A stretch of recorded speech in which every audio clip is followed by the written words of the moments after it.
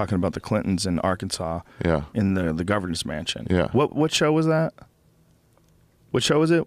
Did you see it, Jamie? I read it. I didn't see it on a show. Oh, you read it? It was getting passed around the internet yesterday. I'll pull it up. It's got to be Russian disinformation. It could be. Who knows?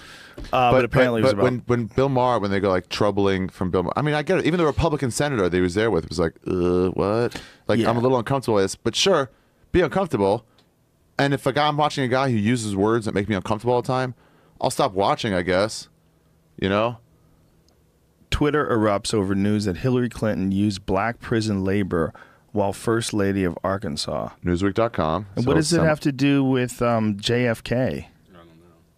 JFK pushed the Democrats to Democrat right in 1969. Pushed them to the right, and Hillary Clinton did it in 2016. Huh. I don't know. Why is that doing that?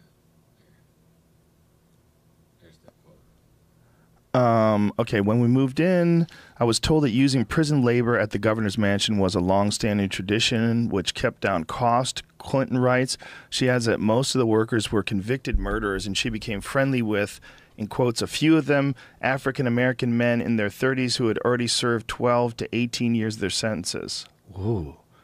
Despite their alleged friendships with these men, Clinton tells her readers, "We enforced rules strictly and sent back to prison any inmate who broke a rule. Despite having no psychological qualifications, she later asserts that these men did not have inferior IQs or an ability to apply moral reasoning, but instead they may have been emotional illiterates." Emotional illiterates. I don't know. That's what she's saying.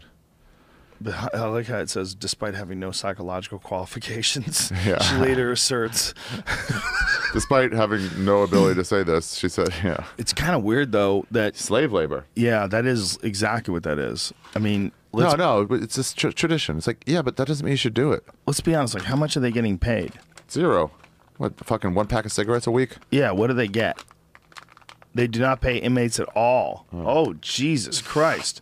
Clinton makes no mention of whether or not these men received any money for working for her and her husband. A 2016 article from Mother Jones notes that when it comes to prison labor, some states include Texas, Arkansas, and Georgia do not pay inmates at all. Holy fuck. On Twitter, Jing wrote that Hillary Clinton was a direct participant in what Sam Sway? Yeah. It's at Sam Sway on Twitter, I guess, correctly described as modern slavery. 100%. Yeah. Dude, that's 100% slavery. If you don't pay someone, you make them work because they did a crime. That's a crazy thing. Like, we don't let them vote?